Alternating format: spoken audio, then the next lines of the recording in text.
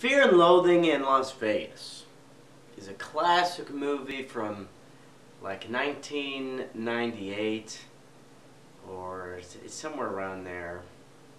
It's an old movie. It's before Y2K.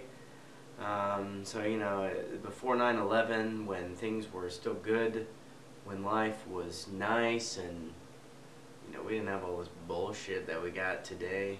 But that's not what this video is about. I'm talking about Fear and Loathing in Las Vegas, which is an incredible movie featuring Johnny Depp and an actor that plays a character named Gonzo.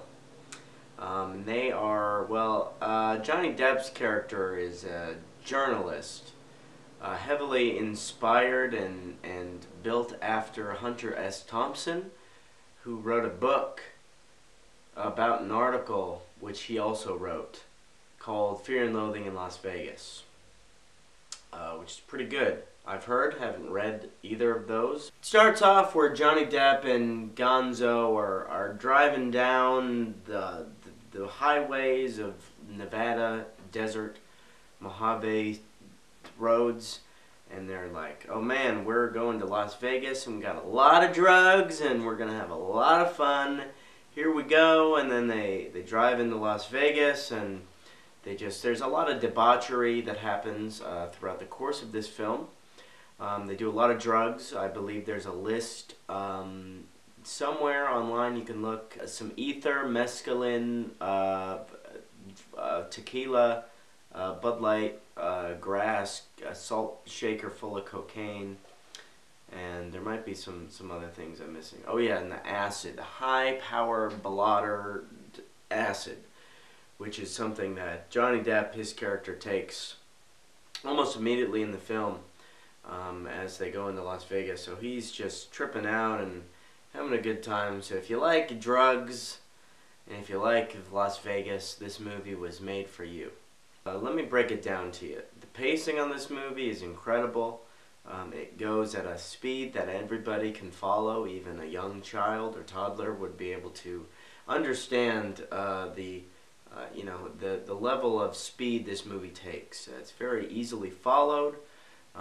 There's no real question of what happened during this time. You really get a good idea of what happens, especially by the end of the movie. They do a couple flashback scenes because, you know, Johnny Depp's character is a journalist, so he's journalizing you know, the events of the movie, which is pretty great.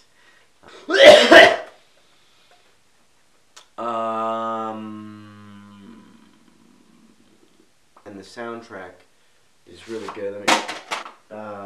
It's a really good movie. Some other things that happen in the movie. They go to one hotel and they just kind of have a lot of fun, do a lot of drugs. They get a really big bill, and then Johnny Depp's character is like, I'm not paying this shit.